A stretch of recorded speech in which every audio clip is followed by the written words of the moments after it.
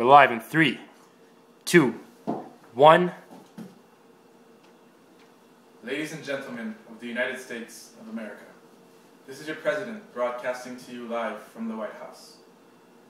I'm here today to convey to you an important message concerning our national security. 36 hours ago, there were reports of a virus outbreak in the outskirts of New York City. As it stands, there's been 500 casualties and over 1,000 people have been hospitalized across the nation.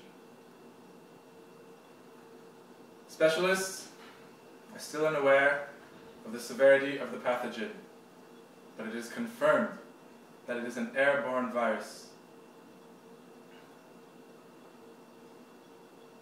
It is highly recommended that you all stay inside your houses until the entire thing has been neutralized.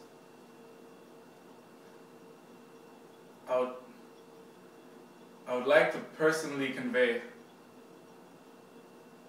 my condolences to the families of the deceased.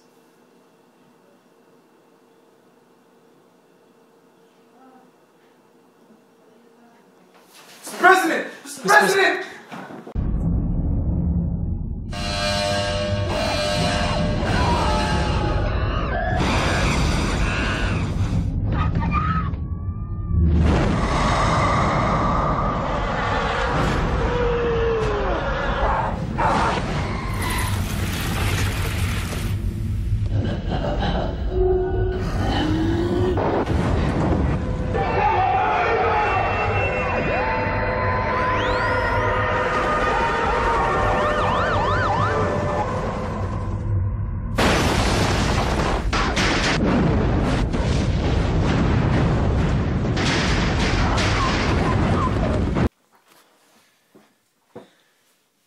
In 3 months of the death of our president. My name is Dr. Sabed Kassouf, and I seek refuge in an abandoned garage near a hospital. Billions have died around the world, but I believe that there are other survivors. I'm currently working on a cure to help.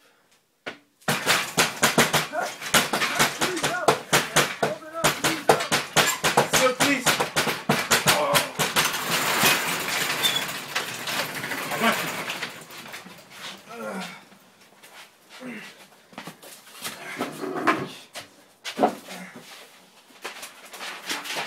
Lay down.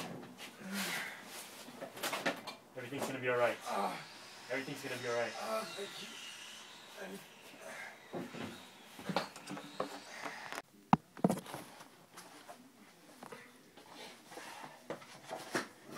Alright. Can you state your name and age to the camera? I'm 7 and I'm 19 years old. And what's the last thing you remember? I was at a refugee camp and then people started dying, so I ran away from there. And I've been looking for some shelter ever since, and I ended up here. You think you're infected? I really don't know, but I feel really sick. I have trouble breathing. I have headaches, and I have a bit of a fever. Alright, that's good. That's enough.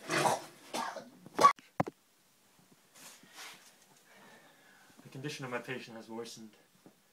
He's unconscious, and I believe the virus is spreading all over his body. I have no other choice but to inject him with the cure. It may save him, it might kill him. I don't know, but it's the only solution at this point. The cure is based on a technique of RNA interference, which involves neutralizing the virus through the injection of double-stranded RNA.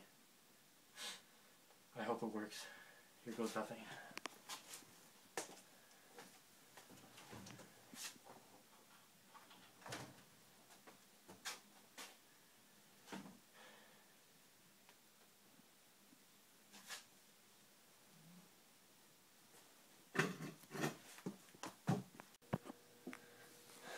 It's nighttime now, and the patient is heavily sedated.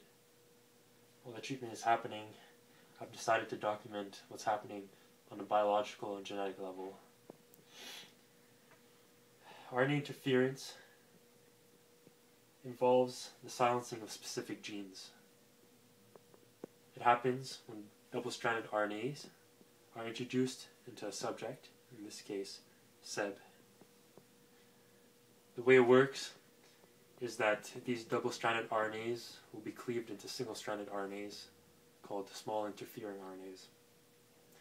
These small interfering RNAs, hopefully, will bind to messenger RNAs responsible for protein synthesis. What we're trying to get here is the silencing of the virus's messenger RNAs. Therefore, we're trying to inhibit the protein synthesis of the virus. If we could achieve this, then this cure could save millions of lives and repopulate a world that has been destroyed.